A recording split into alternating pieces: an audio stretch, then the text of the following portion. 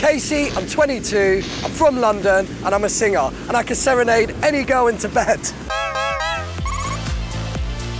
My ex is Marnie. We actually met in Mexico. It was a bit of a whirlwind out there, but we had a great time. Things didn't really go to plan because of our hectic schedules. I really do like Marnie. I feel like there are strong feelings there from both of us, but I'm here to see if things will work out.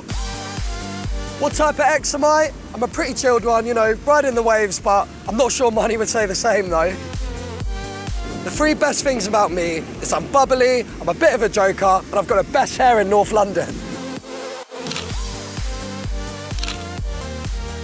The three worst things about me are I've got terrible feet, my second toe is bigger than my big toe, I do talk too much so I might get a little bit irritating, and the third thing is I spend way too much time looking in the mirror.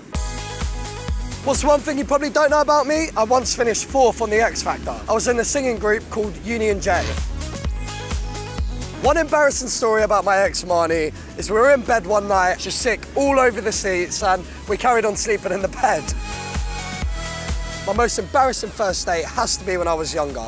I was on my way to the cinema, I stepped in dog shit, I met the bird, she started saying it stunk of shit, so I've texted my mum, got her to text me to go home.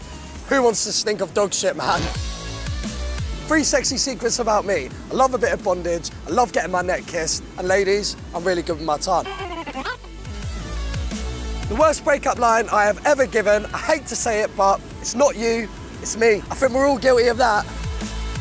What's my biggest turn on? Has to be a girl in heels. What's my biggest turn off? It has to be bad breath, man. Get some mints, get some Listerine, sort your breath out. Why am I on X on the beach? To see if me and Marnie can make it real and see if we can take the relationship to the next level. And I want to see if she feels the same and see if we can work it out.